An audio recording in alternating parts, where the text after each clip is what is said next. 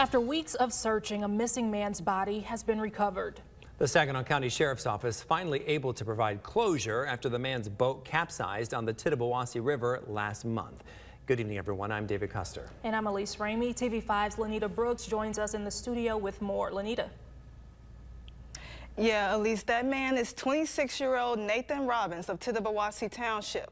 Robbins and his friends were out on a flatboat the night of February 12th when it capsized and Robbins went under.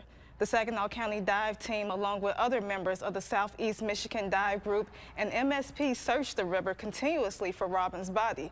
The Saginaw County Sheriff's Office announced they found his body last night, several hundred feet south of where the boat originally capsized. They add, due to the water's condition, it made the search even that much more difficult. His body was found 9 feet under the water. And that water, much like the Saginaw River, is full of dirt, mud, debris, sticks, and the visibility is next to zero. So it would be nearly impossible to see your hand in front of your face diving below the surface of the water, especially at 9 feet. So our divers actually went to the area where the cadaver dog alerted and swam under the water to the depth where the body was, and by feel alone, were able to feel Mr. Robbins' body under the water.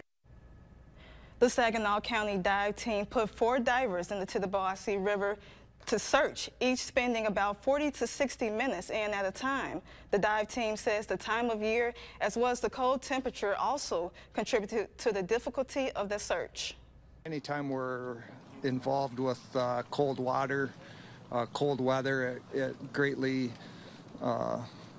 it makes things much more difficult.